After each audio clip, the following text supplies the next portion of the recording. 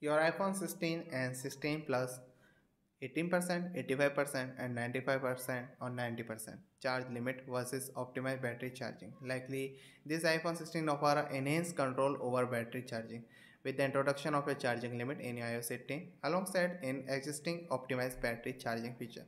So here's how we can use this feature. Likely option available in your setting, going to your setting, battery, and here we have to enter charging, and now you will see of your limit 80%.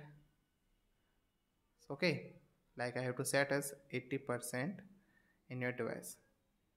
So that's how you can set of your or 80% of your device.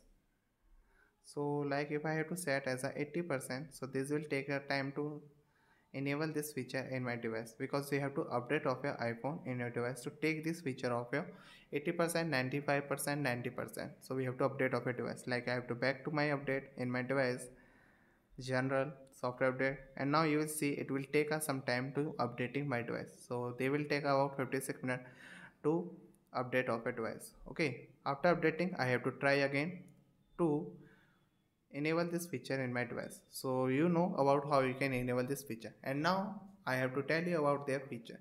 Likely if you have to set your 80%, and this is ideal for users who frequently keep their device plugged in, and it is help prolong battery lifespan. Okay, if you are using between a 85, 90 and 95, so these are the option allow for a slightly higher charge while still aiming to protect battery health. User can select the limit that best fit their daily use pattern. And if you have to set as a 100%, like I have to again set as your this 100%.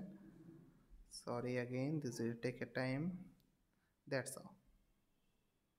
Okay, so this device will charge to full capacity, but this option disable the charging limit feature. Okay, you have to remember this. So that's how you can set as your 85%, 95% and 100%, but you have to need update of your device to iOS 18. Okay, so that's how you can use this feature of it.